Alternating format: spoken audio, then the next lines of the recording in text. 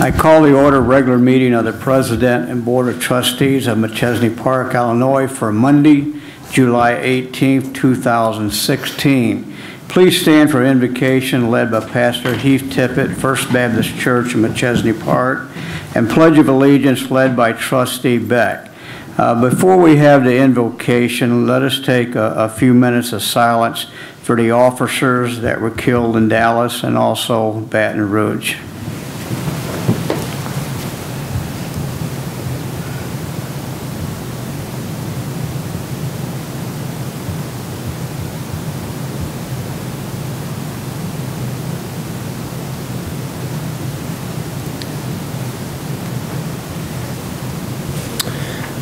Heavenly Father, we are thankful that when our country is in turmoil and difficult times, that you continue to be a God who is in complete control and understanding of what's going on around us. Father, we thank you for our public servants, especially those who keep us safe on the streets and in our homes. We thank you for how they demonstrate a Christ-like sacrificial love, protecting people that sometimes they don't even know. Lift up the families of those that are left behind by these brave officers. And Father, we pray that you would just show them how much they are loved. We pray for those serving right here in our own community. Let us never forget those people that are getting up and sacrificing time with their family and putting their lives on the line for people they don't know. Father, I continue to pray that you would give wisdom and guidance to the leadership within our village. We thank you so much for the opportunity to live in a nation where we have the chance to govern ourselves. We pray all these things in Jesus' name. Amen. Amen.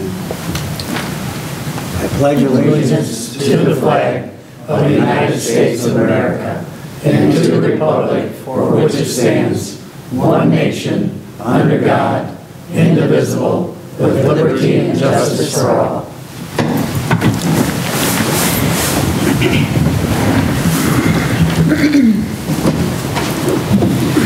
Will the clerk take a roll call, please? Mayor Boland. Here. Trustee Snodgrass. Here. Johnson. Here. Kidd. Here.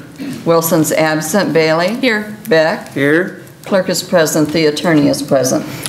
Thank you, Lori. We have a quorum. Next is approval of minutes from July 5th, 2016 board meeting and the minutes from July 5th, 2016 public hearing for the I-90 Route 173 Business District. I entertain a motion to approve. So made. Second. I have a motion and a second. Is there any discussions or changes? I see none. All in favor say aye. Aye. Aye. Any opposed? The minutes have been approved. Next we have Treasurer's Report. Tom Yo. Thank you, Your Honor. Tonight's Treasurer's Report reflects the total of all funds as of July 11 at $8,973,787.38. Also, in complying with our ordinance, we are providing you with a monthly pledge collateral report, and as of July 13, 2016, the village is holding funds in 4 financial institutions with FDIC coverage.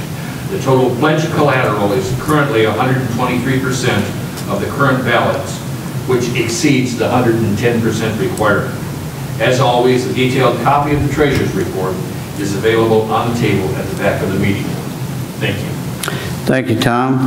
I entertain a motion to accept the Treasurer's Report. So moved. Second. I have a motion and a second. Any discussion or changes? All in favor say aye. Aye. Aye. Any opposed? The Treasurer's Report has been accepted. Next we have communications. Clerk Lori Mitchell. Thank you, Your Honor.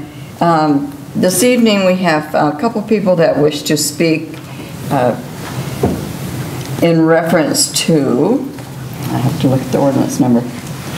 Ordinance number 3116, the zoning map amendment from R1 to R2 at 601 Wayne Drive.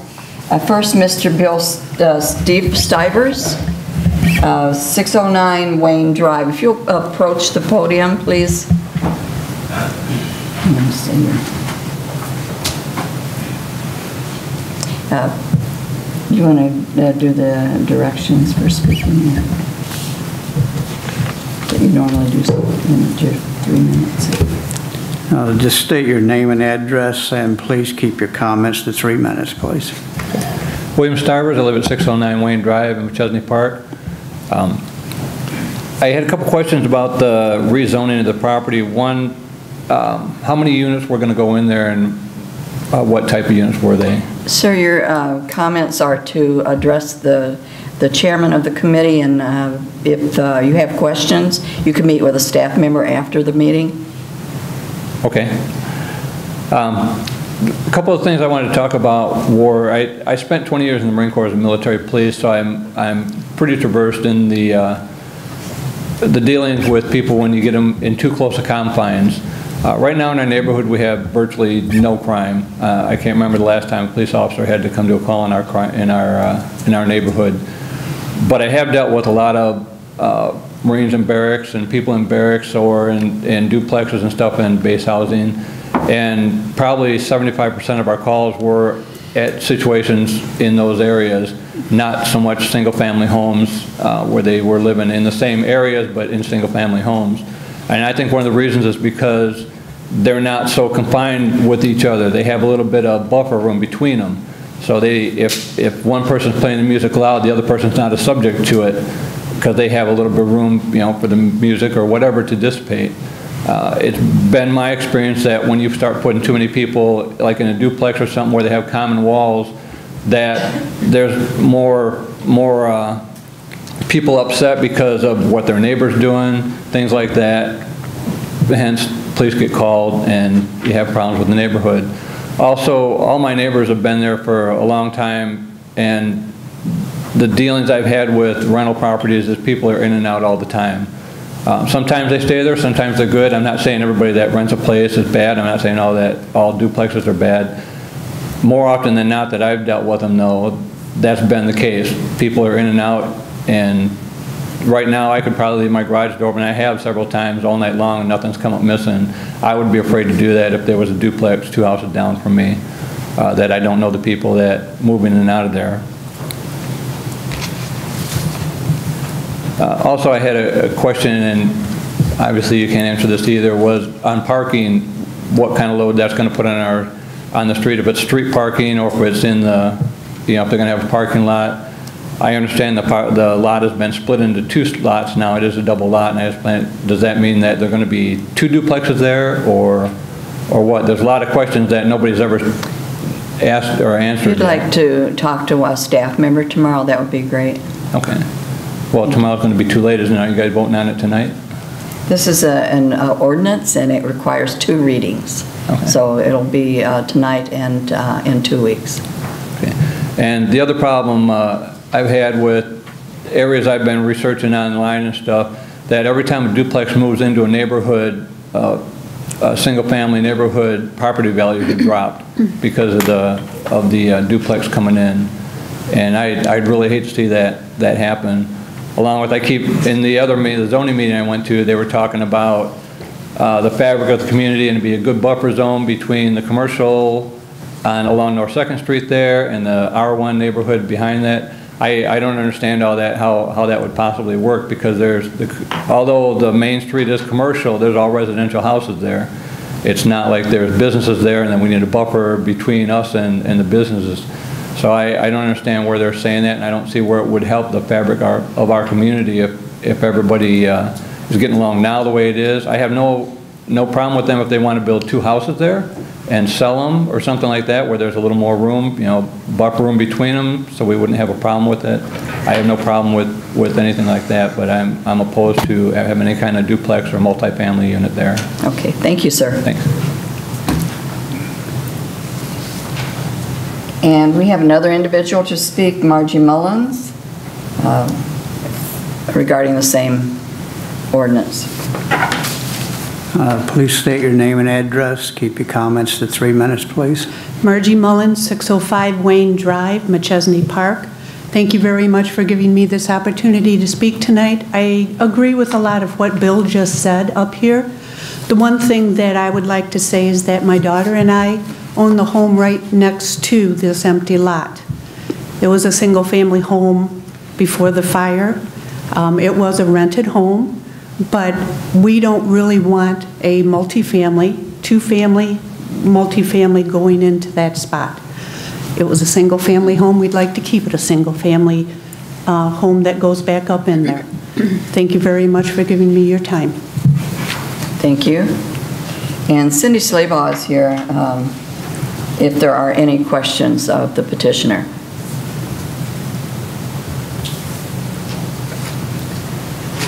Trustee Beck, Would you could you please come to the podium, please? State your name and address.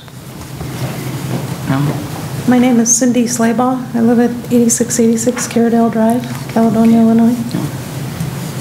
My question is, the empty lot that's adjoining this wedge-shaped lot, is your intent to keep that as a single-family residence? Yes. Residential lot to build Yes. on eventually, or to keep blank for a while? We were planning on putting a single family on that lot. Thank you. Okay. Trustee So Snodgrass. one single family and one duplex Duplex, is what the yes. plan is right now? Yes, both lots exceed the minimum requirement for a duplex lot in the village of Machesney, but because of trying to respect the neighbors, we kept one as a single family and decided the other one could be used as a duplex and make a nice buffer between the R3 to the west of it. Thank you. Okay, thank you. We probably shouldn't have the discussion went on during a Planning and Zoning Commission, so I appreciate you being here, Cindy. Thank you. With all, hold on a minute, with all fair, ma'am, come back to the podium. With all fairness to everybody here, first of all, this communication that's going back and forth here should not be happening at this board level. This should have been done at planning and zoning, as everybody in this room knows that. So there's no excuses for this going on now. But since it has started, I will recognize Trustee Johnson, who had his hand up. Thank you, Honor. One quick question. You have, you could put 3 single families there? Would it be possible? It would be difficult with the frontage. Okay. Thank you. Okay. Thank you. Okay, so also this evening, the village is pleased to announce the winners of the July Yards of Distinction program. They are District 1, the Shull residents, 5296 Red Tail Drive. District 2, the Jurassic residents, 12432 Harbor Oaks Drive. District 3, the Barrickman residents, 1320 Gladys Drive. District 4, the Huff residents, 9920 Shore Drive. District 5, the Dujovic residents, 1276 Ed's Place. District 6, the Singer Hammond residents, 915 Evans Avenue. And the business yard of distinction is Superior Joining Technologies, 1260 Turret Drive. And that's all I have, Your Honor. Okay, thank you, Laura. Next, we have the warrants. Trustee Beck.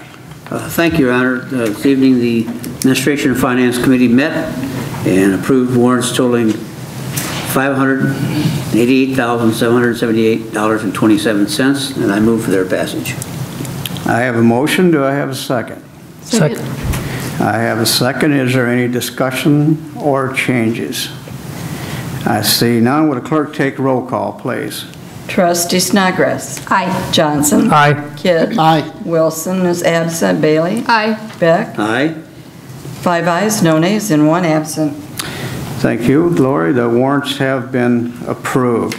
Next, we have administrative reports. I'd just like to report that Friends of Machesney Park nonprofit organization is presenting the 3rd annual Family Fest this coming Saturday, July the 23rd. The location is 8702 North 2nd, or out in front of Town Center in front of the OJC Penney area. It starts at 1 p.m. with Gateway Performing Arts. 2:20 there's a talent show. 4:30 Southern Outcast Band. 5:50 Gina Meeks. 6:40 Epiphany Band. And then at 7:45 Shattered Picks finishes off the night and ends at 9 p.m. Next, we have Village Engineer Chris Dopkins. Thank you, Your Honor. Update the board on projects that are going on throughout the village. The Kingsley Drexel improvements, there's been a lot of busy work, which is rather time-consuming, taking place on Kingsley. The contractor's been in removing curb and gutter, sidewalk, and pavement. We've replaced some of the curb and gutter already. The contractor's also been insulating water services to help prevent those from freezing in the winter months, making sanitary district point repairs, and doing some exploratory digs, as well as removal and replacement of some of the inlet boxes. Over the next week or a couple of weeks, the contractor will continue the inlet removal and replacement on Kingsley between Illinois 251 and 4th, and they will be insulating water services in Drexel between Illinois 251 and Elkhorn, and later this week they're going to start the mainline storm sewer work beginning at Elkhorn and Drexel intersection, continuing east. That will start mid to late week, and that will consume them for a couple of weeks. On the Scott Huron improvements, the storm sewer is 95% complete. We had 2 crews on site today to lower water mains at Huron and Mildred and Scott and Huron to make way for the final storm sewer improvements, which will be complete tomorrow. The contractors also cored out Scott between Bunting and Roosevelt, as well as Bunting, and we'll finish out the core out of the site in the next couple of days. Curb crews right now are scheduled to be in midweek to start setting string line, and our first curb pour is actually set for this Friday, weather permitting this week. Wednesday is looking a little rainy, so we make it set a day behind, but overall the contractor's making very good progress. Prairie Dorothea, we've conducted the pre-construction meeting with the contractor, executed shop drawings and reviewed shop drawings. We're executing the contracts. Both NICOR and Commonwealth Edison have relocations. The contractor prefers to wait for NICOR to relocate, and we think that's a very good idea given where NICOR is. They're supposed to start on Thursday of this week. They estimate about 2 weeks for relocation. Once they're started at the site, we'll schedule the resident meeting and have that meeting, and then get the contractor underway. The 2016 pavement maintenance program, contractors returned contracts to us, so we'll schedule the pre-construction meeting and go through the submittal reviews here in the next week. We'll also send out the postcard to all the affected residents, letting them know it's going to happen in their front of their house here in the next week or two. And then finally, on the Alpine Path, we were delayed a couple of weeks, of course, because of the state budget. We have a provision in the contract where we'd like to have the work done at Harlem High School on the east side of Alpine Road in general. Most of that work takes place between Minns Drive and Gladys Drive prior to school beginning, which is August 15th. That's kind of a tall order now. However, we met with the contractor numerous times last week, went through the logistics. We think we still got a pretty good chance of getting that done prior to school beginning. The contractor's awaiting their bonds to submit to the state. Once those are in, the state will issue a notice to proceed, which should occur either tomorrow or Wednesday. Contractor's planning to be on the site on July 25th. We'll start work on the east side of Alpine Drive down by Minns.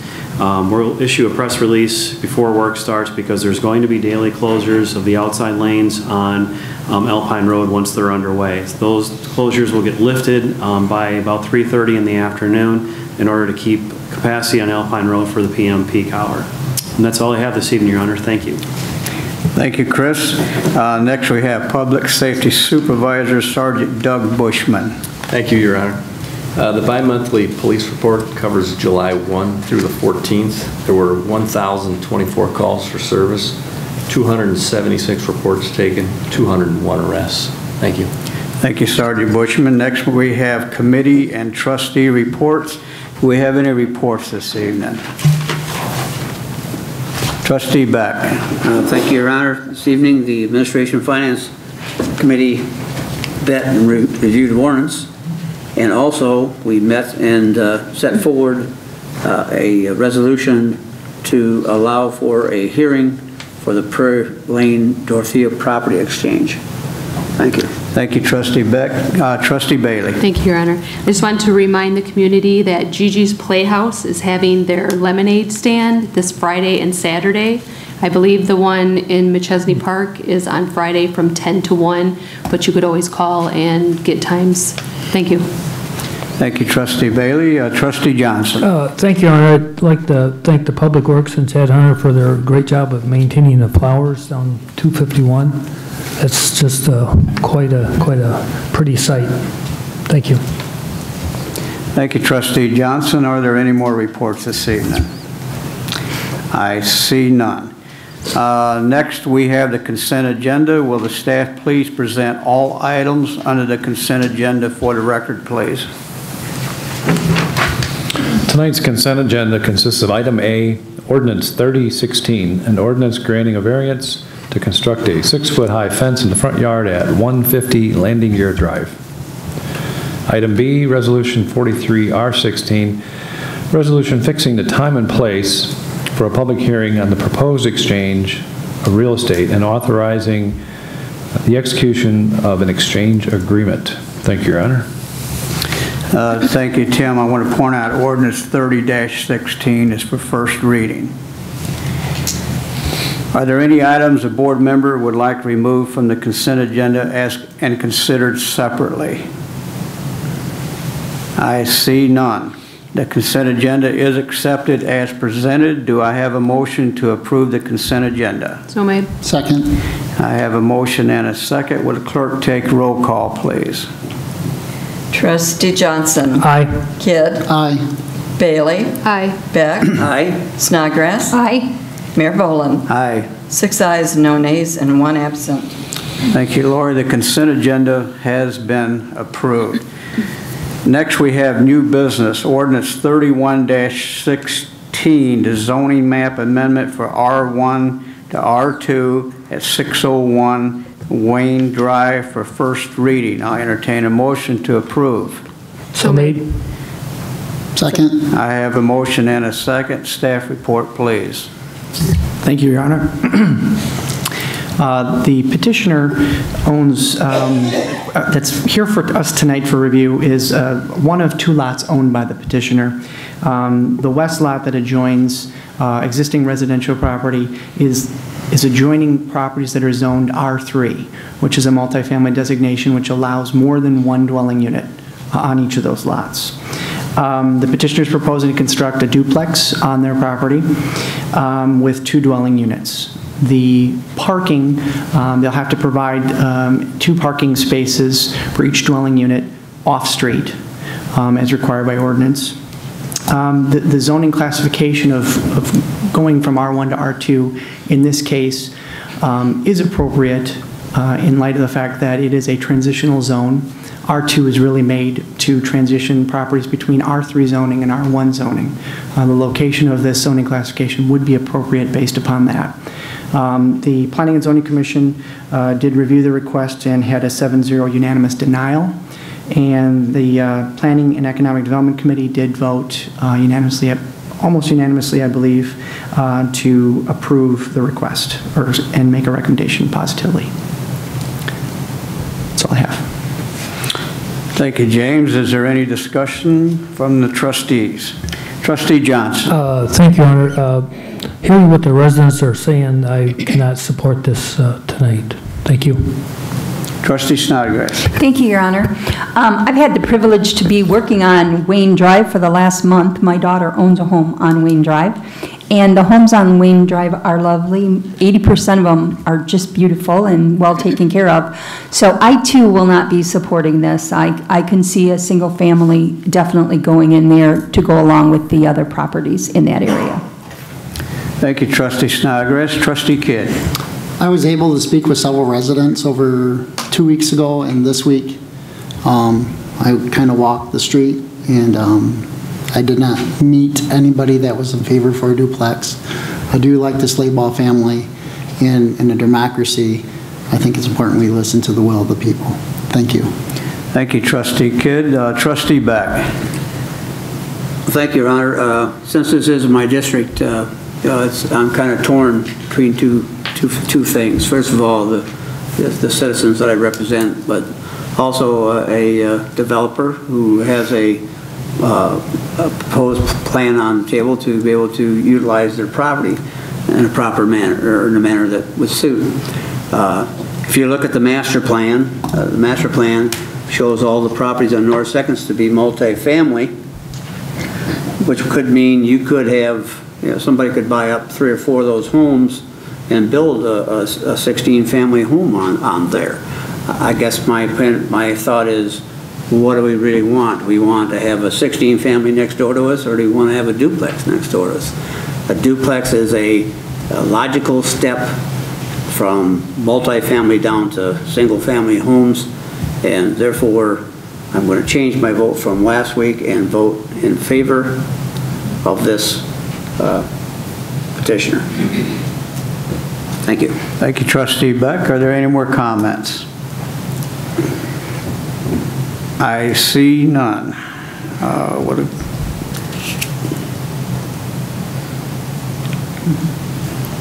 Will clerk take roll call, please? Trustee Kidd. Nay. Bailey. Aye. Beck. Aye. Snodgrass. Nay. Johnson. Nay. Mayor Boland. Nay.